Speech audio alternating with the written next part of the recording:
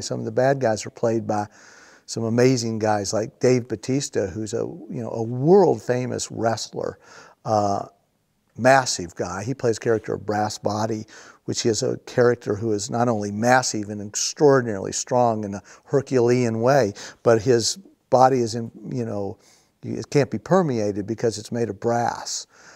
So we're having a lot of fun with Dave. And it's one of his first films, and he's doing a great job. And we also have a world champion mixed martial arts fighter by the name of Cung Lee. And it's like most tough guys, about as sweet a guy as you'd ever meet in your life, and a guy you would never want to go up against. He's a real, fighter. He's a three-time world champion. And Cung Lee's one of the lions, and he uses those powerful weapons, and he rounds out another portion of our cast, which is guys who come from another world, not necessarily acting, but can play real warriors.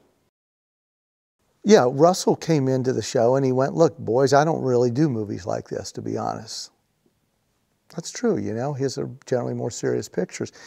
And he said, "So if I'm going to do this, I want to go for it." So we had some pretty wild things in there for him to do and say.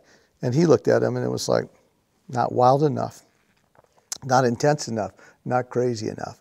So a lot of stuff he brought to the character, which was stuff that wasn't there on the page.